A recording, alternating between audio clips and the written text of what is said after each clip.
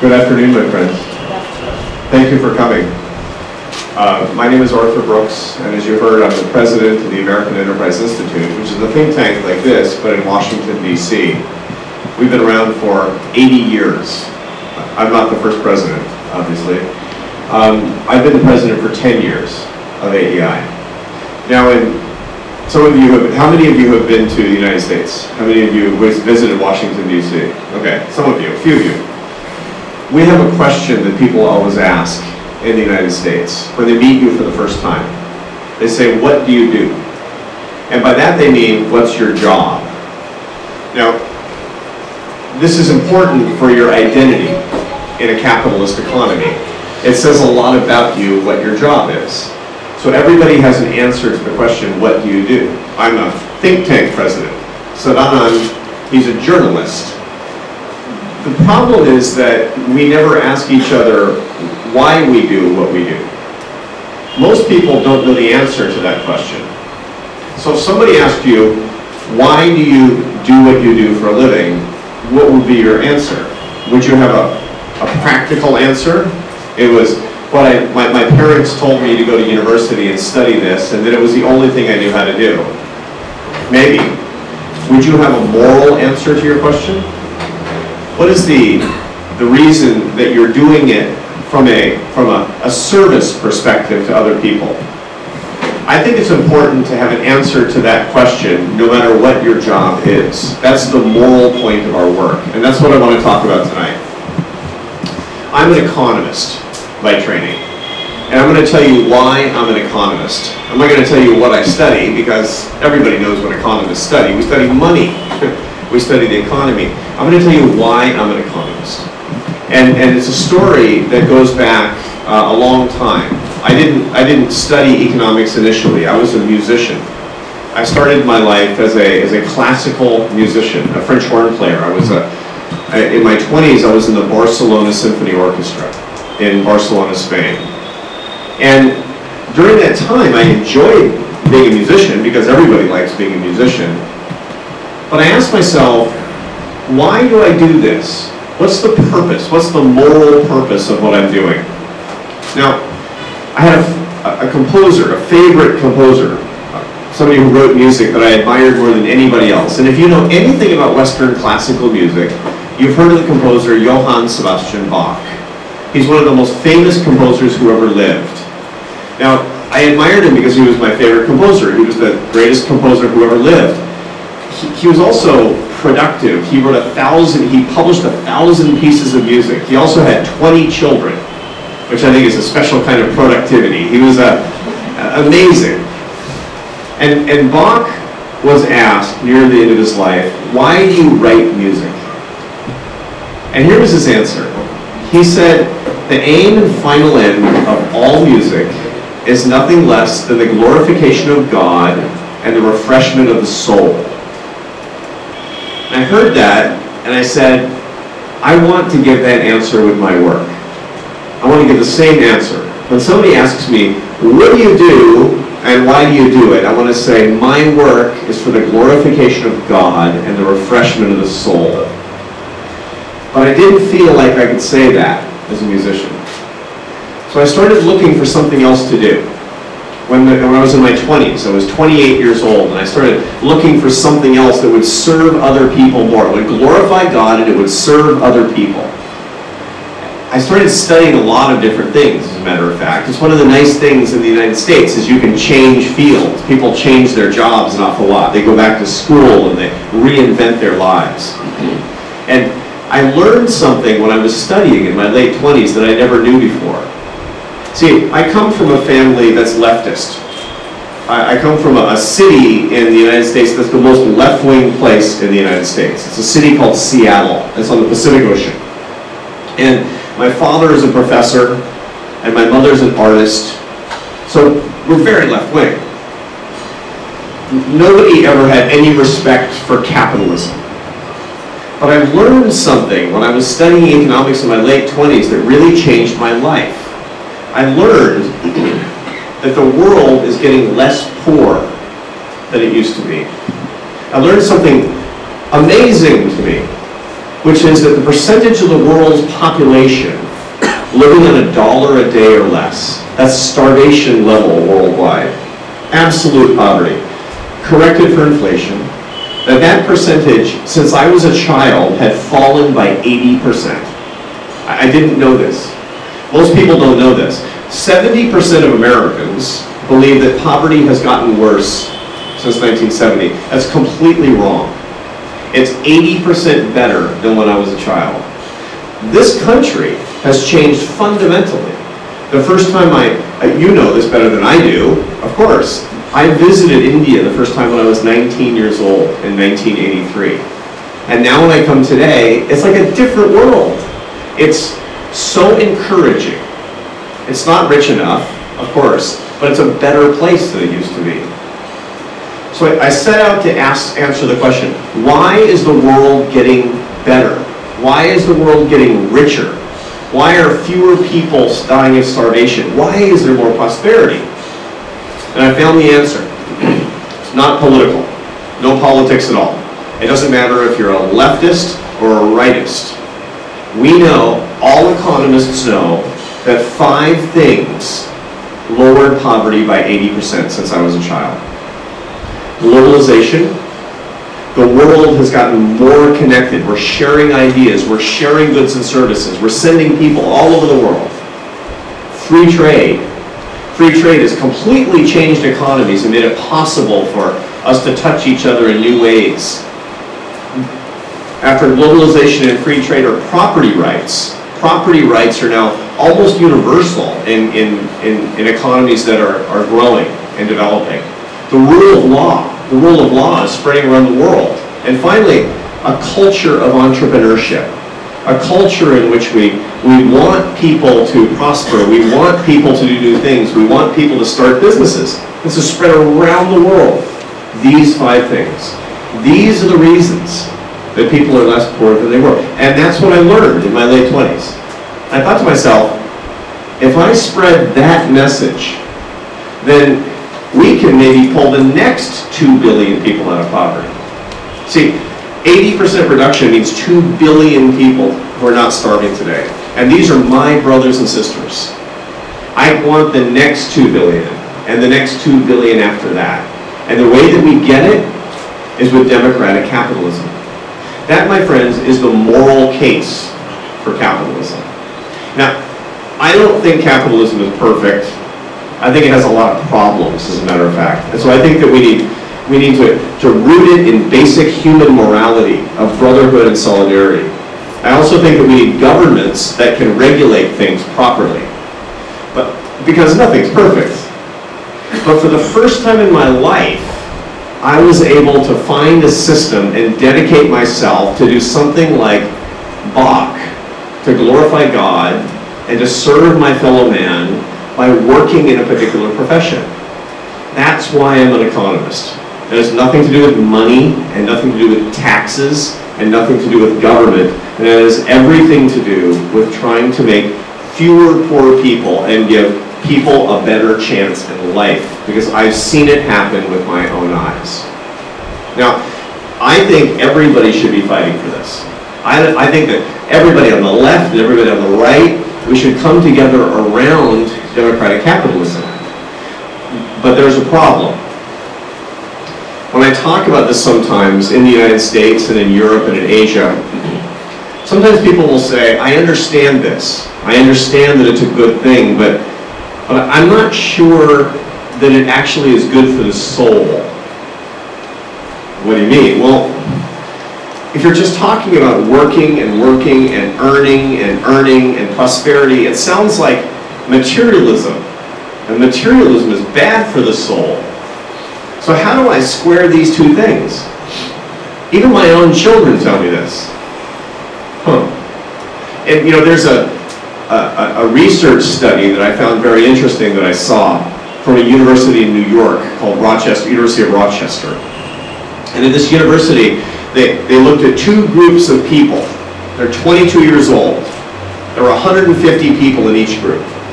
One group of people said that the most important thing to them were money goals, of getting rich, of being prosperous, of being more successful than others. The other group at 22 said the most important goals were people and love and relationships. They followed up with these two groups 5 years later. And what did they find? The people who cared most about money, they had a lot of anxiety and a lot of anger. They had a lot of mental problems and physical problems. The people who said they cared more about love and relationships, they had more peace in their lives and more happiness in their lives and more satisfying lives. And so this makes me think that there's a problem. I understand that capitalism is good for the poor. I understand that. But here's my question. Is it good for me? Is it good for you? I was trying to find the answer to this question because, you know, it's tricky, isn't it? I want to do something that eliminates poverty, but I also want something that makes people happy, because happiness is the most important thing. I was puzzling about this, how to answer this question. Is capitalism good for the economy but bad for the soul? And while I was thinking about this, Sadanand and I, we were on a trip to India. This is several years ago now. This is in 2014. And Sadanand took me to a wonderful place, a very special place in Delhi. It's a famous temple. It's called the Swaminarayan Akshardham Temple. It's spectacular. It was built in 2006, and it took 10,000 stone-cutting artisans working full-time for 7 years to build this temple. It's a wonder of the modern world. I went there as a tourist, but I met there. Sadanand introduced me to a Swami. He said, there's a Swami that I scheduled you to meet to ask your question. He's a wise man. Ask him your question. Does capitalism destroy the soul? His name was Gyan Muni. So I went to Akshardham Temple, and I was waiting to meet Gyan Muni.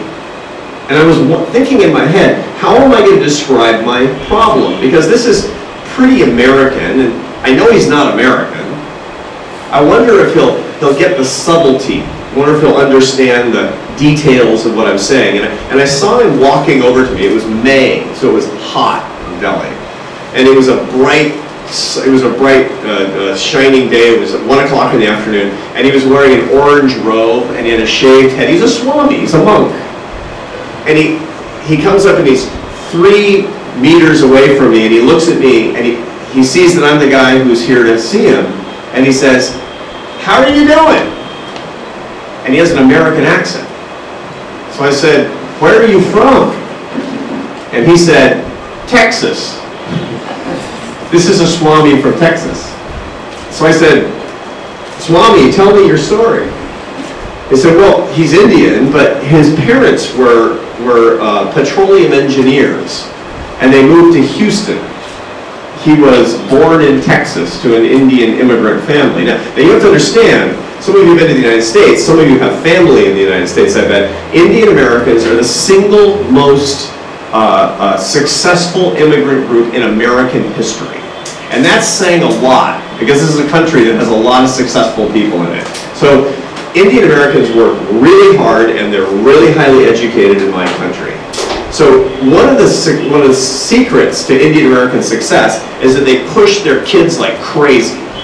Their kids have to achieve more and work harder and go to school, and it's something I've always admired. So I'm talking to Gyan Muni, and he tells me about his parents. He said his parents had goals for him that were very materially oriented. You're going to work hard and get good grades, and you're going to succeed, and you're going to get rich. His parents told him this again and again. And he made them very proud. He finished high school when he was 16, and he went to the University of Texas on a full scholarship. He finished in 3 years, and then he did his MBA in 1 year. This is amazing. He finishes, and he goes to become a consultant with a company called McKinsey. And he said that he came, his first year, he was making more money than his father. And his father was very proud. And I said, that's wonderful. And he said, well, it was okay, but there were certain sacrifices. He said he never saw his family. He didn't have time to have a girlfriend. He said that he really didn't have any fun because he worked 100 hours a week. He did this for a long time. He did this for 5 years, and he woke up on his 26th birthday, And he said, is this it? Is this my life? Am I going to work the rest of my life and never have any relationships and never have any love? So he set a goal that every day, he was a very pious Hindu. He said he was going to pray about it every day for 6 months and then make a decision about what to do. And so he did. And 6 months later, he had a decision. He quit his job, he sold everything he had, he came back to India, went to a seminary, and 5 years later emerged a Hindu monk. And that's how he wound up at the Swami Narayanakshara temple. Now, he's now about my age, so this was a long time ago that he did this, and now he's a senior monk at this temple. And so here's the problem. I told you this story, but here's the problem. I have come to ask him if capitalism is good. You know what he's going to say. He's going to say, I'm thinking in my head, I'm going to say, Swami, is capitalism good? And he's going to say, it's a man-made prison. I know he's going to say this, but I ask anyway. Swami, is capitalism good? And Swami says, no, it's great. It's the only thing that has pulled the people of my country out of poverty in its history. And I said, but look at you, Swami. You've given up everything. You don't even have 1 penny. You have no possessions. You're completely poor. And he said, you don't understand. The problem isn't money. I said, what is it? He said, it's attachment to money. He taught me a Sanskrit word that day. Maybe you know it. Upadana. Which means the sticky attachment, the sticky craving for inadequate things. He also reminded me that there's a scripture in my religion. I'm a Catholic. It's the most single important thing in my life. You probably understood that from the beginning of my talk because I want to glorify God. The most misunderstood verse for Catholics, some of you are Catholics, is in 1 Timothy, where St. Paul, what we always hear is St. Paul says that money is the root of all evil. That's not what he says. Here's what the verse says. The love of money is the root of all evil. The problem, my friends, is not capitalism. It's attachment to material things. I had to understand that by coming to your country to understand the problem in my country. So why do we make this mistake again and again? Why do we do this? And I think there's a conspiracy. I think that the world teaches us that there's a formula for happiness. If you look at Hollywood movies or Bollywood movies or commercials on television, if you talk to people on the street, here's the formula for happiness. Love things, use people, worship yourself. But that's the wrong formula. Here's the right formula. Use things, love people, worship God. Simple formula, but the world turns it inside out. So how do we do that? How can we pursue democratic capitalism and not lose our souls? And the answer is that we need a practical set of of techniques, of tricks to make it happen in our life. And I want to offer you 2 ideas. 2 ideas on how we can live abundance without attachment in our lives. There are 2 practices. Here's the first practice.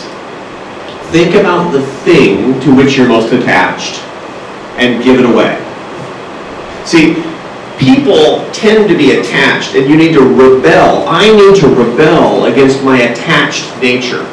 And the way to rebel, to be a rebel, to be a warrior against my nature, is to detach myself physically from the things to which I'm most attached. For years, I have done research as an economist about charity, about giving away money and time. And I used to teach at a university in New York called Syracuse University. When I was teaching at Syracuse University, I was doing research on charity, and I found this funny thing that I never understood. I found that when people give money away, they get richer afterward. Give money away, get richer. It doesn't make sense. When you get your PhD in economics, you never learn that the way to get rich is to give all your money away. That doesn't make sense. So I never really believed what I was finding. I found it in my data, and I found it again and again and again. Why is that? Well, I was having lunch with a psychologist, and I told him about my research findings. He said, oh, that's an old finding in psychology. We've known that for decades. I said, really? Why? And he said, oh, no. See, it's not that there's some cosmic hand of God. What happens is that you change your own mind and your own heart and your own brain, and you become more effective, and people like you better, and you become happier, and happier people make more money. And he showed me some research on this, and sure enough, I started finding things every place that showed this. Give your money away, a little bit at least, get richer. Give your money and time away, you'll be happier, you'll be healthier. There's one piece of research that I love that shows that if you give your money away, you get better looking. I promise you it's true. It's at the University of Liverpool in England. Two researchers, they have an experiment where they bring people into the laboratory and they ask men to come in with their wives. Some of the guys have been married for 6 months and some have been married for 50 years. And they bring him into the laboratory, and the first researcher, he goes to the husband and he gives him a bunch of coins. He puts it in his pocket, about $10 in coins in his pocket. So a lot of change, making a lot of noise. And he says, simple experiment. I want you to walk from this building to that building over there, which points at a building. And when you get there, it's a short interview with my colleague. And then you get to keep the money and go home. Simple experiment. Okay, so each couple walks down a path. They leave the building, they're walking down a path. And there's an alleyway between the buildings. When they get to the alleyway, a beggar comes walking out. It's part of the experiment. And the beggar comes up to the couple, and he says to the man, do you have any money? He does, because the researcher put the money in his pocket. They know he does. And he has to make a decision. Do I give money to the beggar or not? How much? Makes the decision, they go to the next building, and the other psychologist asks first to the husband, did you give money to the beggar? And then he asks the wife, how attractive do you find him right now? Why? Because the researchers wanted to know the connection between you giving to the beggar and your wife thinking that you're attractive. And sure enough, the more money you give away, the more your wife likes you. So this is a piece of advice for you men. Okay? Bottom line, my friends, is this. Practice number 1 of abundance without attachment. Get into your mind the thing to which you're attached and give it away. Second practice. Only invest in experiences, not things, with people you love. Now remember the study I told you about, where people who were investing only in money and their career, they had a lot of problems. But the people who were investing in relationships, they got happier and had better lives. Learn from this. Invest in experiences with people you love. I've been married for a long time, almost 30 years. And right after I got married, a long time ago, 20 plus years ago, a year after I get married, my wife and I, we were both very young, we were in our mid-20s, and we were having a big argument, huge argument. We were having an argument about how to celebrate our first wedding anniversary. This is kind of ironic that we would have an argument about that. But here's the reason that we were arguing about our first wedding anniversary. We had no money. We were living in a little tiny apartment, and we didn't have any furniture. I had a job that didn't pay very much money. We had just come to the United States from Spain. My wife didn't speak any English. She had a really low-paying job. It was a big problem. But we wanted to celebrate our wedding anniversary. And we had 2 ideas. So I'm a thrifty, practical American. I wanted to celebrate our anniversary by buying a sofa. Very romantic. My wife wanted to celebrate our wedding anniversary by going to the beach, because she's from Spain and they're all about the beach. Okay, but we didn't have enough money to do both. We had to choose, sofa or beach. And this was our argument. Sofa, beach, sofa, beach. So finally we compromised and we went to the beach.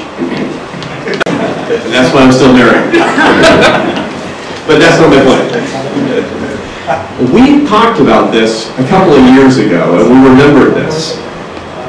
And we realized something really important. We finally got a couch. I don't remember the couch. I kind of remember the color, but that was 4 couches ago.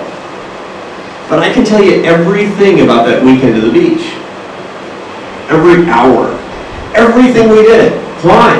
Because we were in love. And we still are.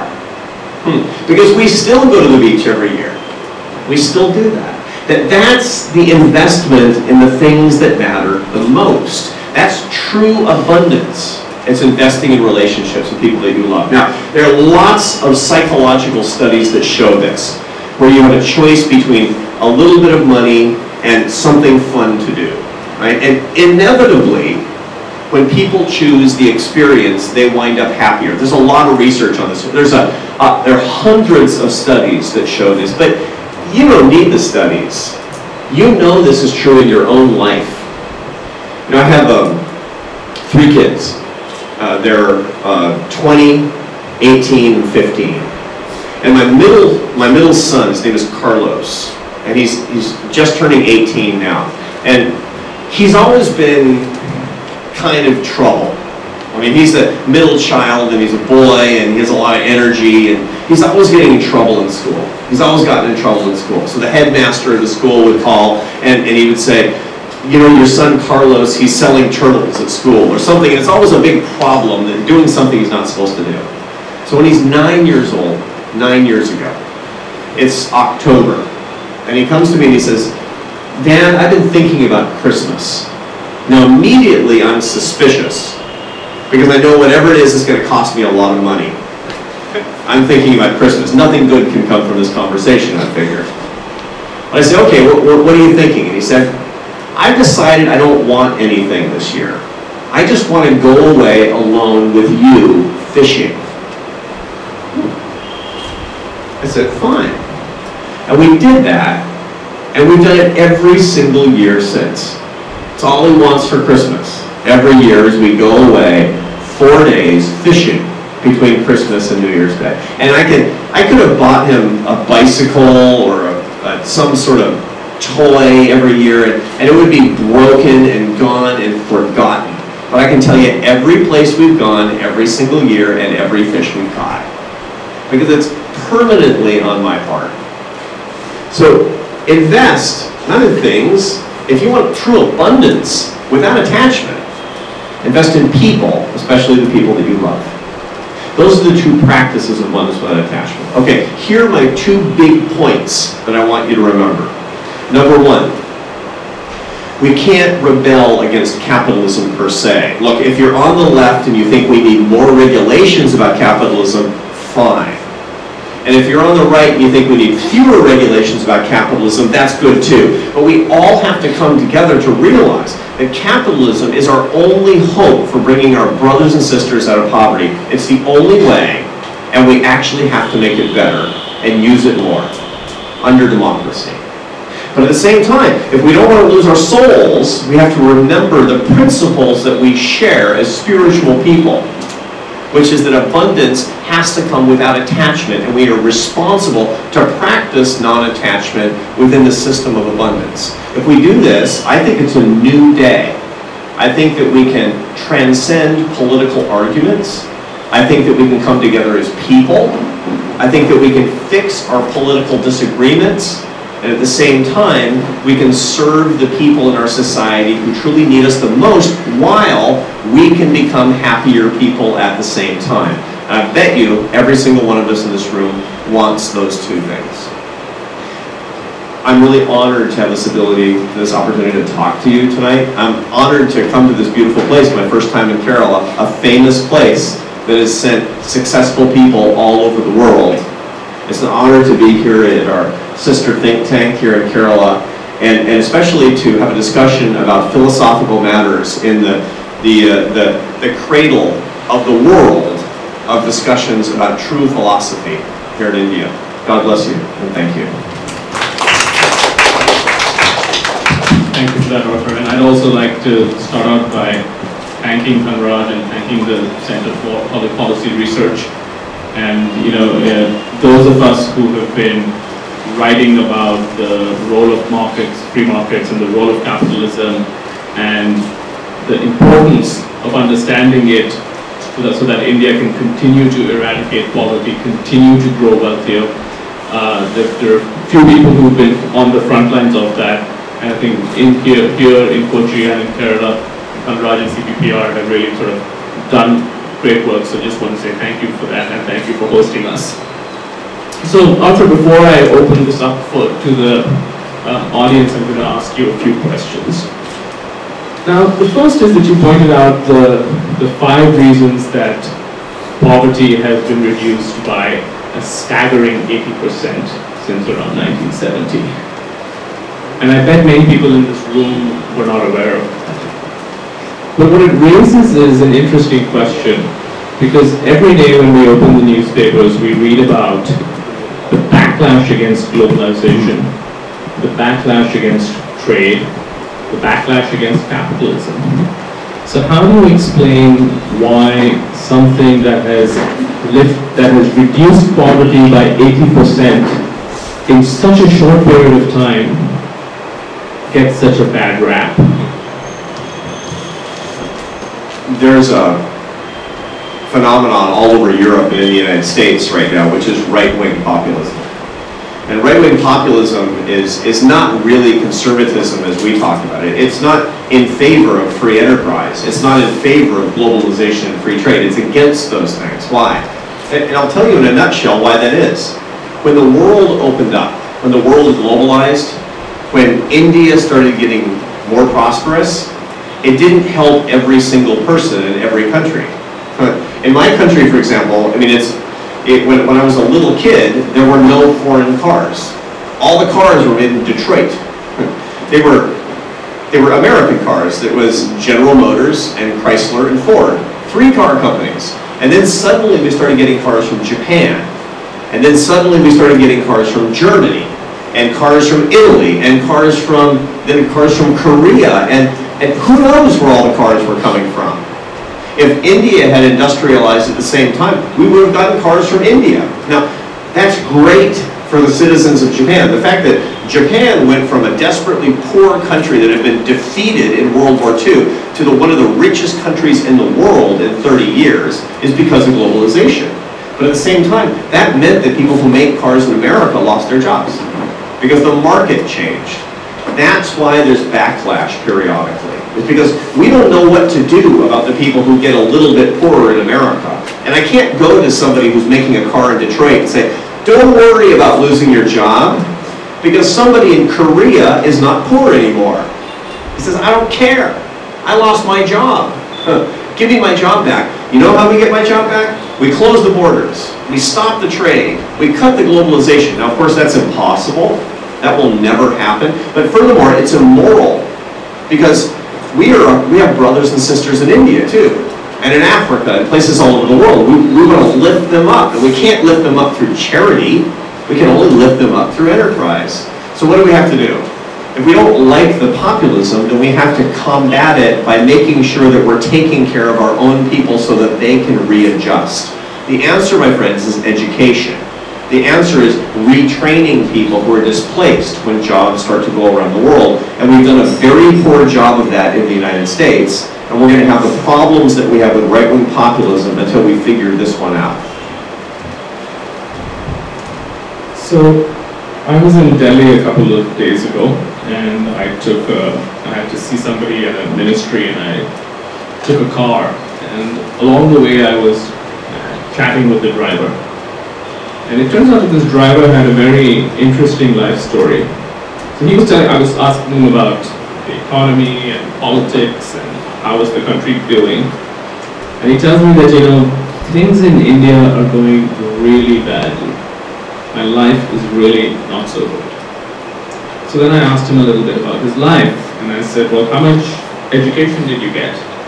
And he said, well, I studied until 5th grade. I said, well, do you have children? He said, yes, a boy and a girl.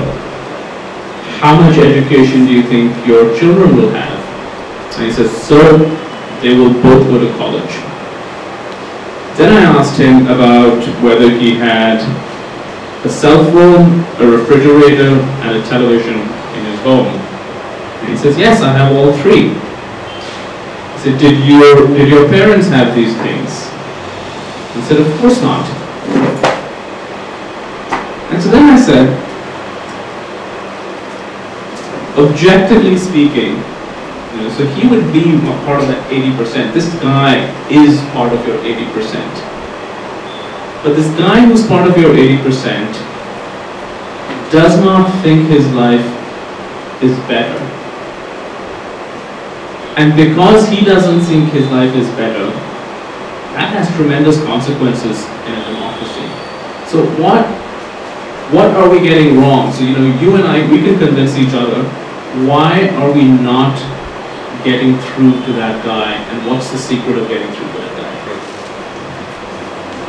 In every country, people appreciate material advances, to be sure, but that's not enough.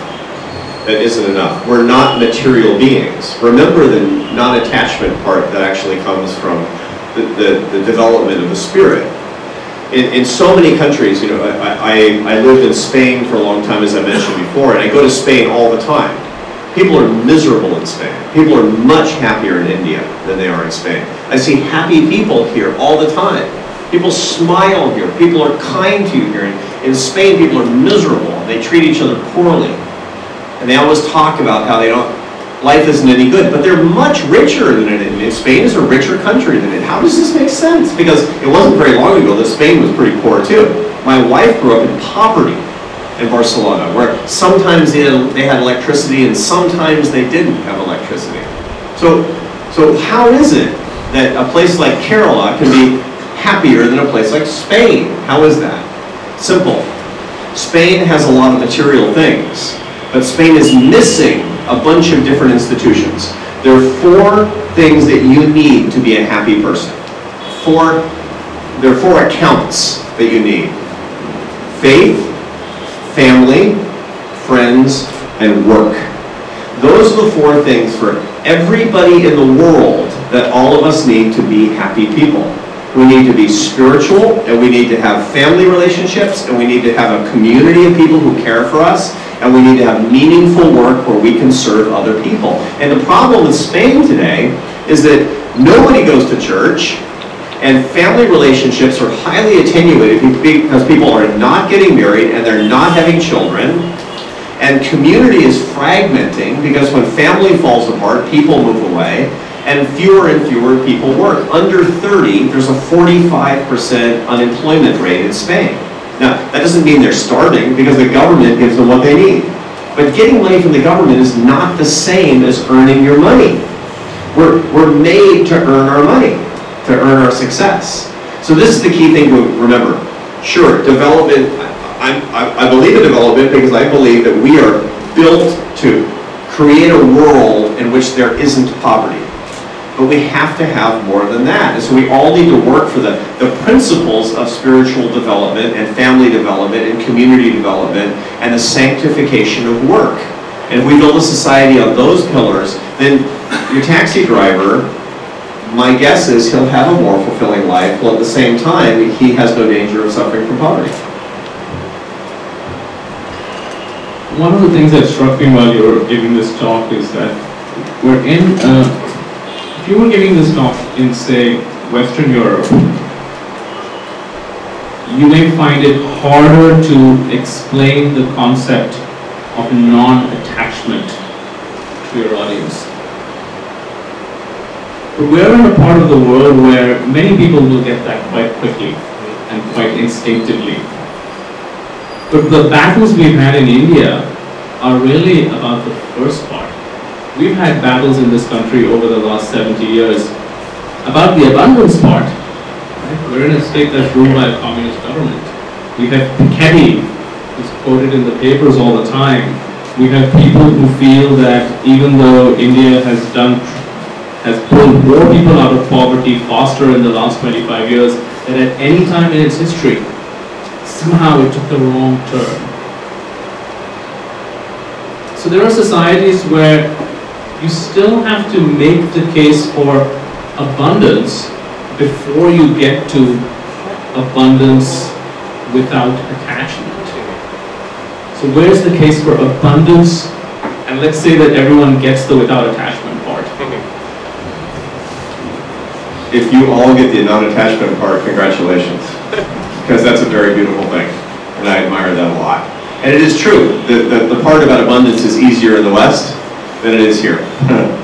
And the part about non-attachment is easier here than it is in the West. I understand that. Every culture has its strengths. I understand that. But the key thing to remember is, if you are dedicated to your fellow men and women, then you must try to alleviate poverty. There is simply no other way. It's not good enough to say that poor people, they're close to God. They're starving. It's not right. I understand that spiritual development, I understand that heaven is more important than bread. I get that, right? But bread is important too. And we should be able to do both at the same time. Here's my value proposition. Here's what I'm offering. You can do both. You don't have to choose. No. You must do both. Morally, you must work for both abundance and non-attachment. Almost everybody I talk to who complains about democratic capitalism, who says that free enterprise is ruining our society, that we've taken a wrong turn, they're always rich people. Do you ever notice this? They're always people who have abundance, who are always militating against abundance. It's so ironic. In the United States, it's college professors who come from wealthy families who are the Marxists. It's never the poor people who started their own businesses. It's never the people who are running a little grocery store. It's not somebody who started a little tiny store selling shoes. Those are never the people who are militating against capitalism. They're practicing capitalism. Think about this beautiful, beautiful city. This is, if Americans come to Kochi, they say, it's not poor. Because you know what? It isn't poor. This place is amazing. 8% of people from Kerala don't live in this country. 8% live outside. They provide 1/3 of the GDP of Kerala. Isn't that extraordinary? 8% give 33% of the GDP of Kerala. Why? Capitalism. They're participating every single day in capitalism. They're participating in the system of abundance. And by the way, your country is sharing hard-working, talented people with the rest of the world, and that is a blessing for the rest of the world. Incredible. When you see doctors and nurses in the United States, they're from Kerala, right? If you see people who run motels, they're from Gujarat state. You see college professors, they're from, it's funny, India has sent all kinds of talented people to the rest of the world, but what are they practicing? They're practicing markets, and they're enriching people in their own country at the same time. Bottom line, don't choose between abundance and non-attachment. Practice both, bless the world, and lift up others. Thank you.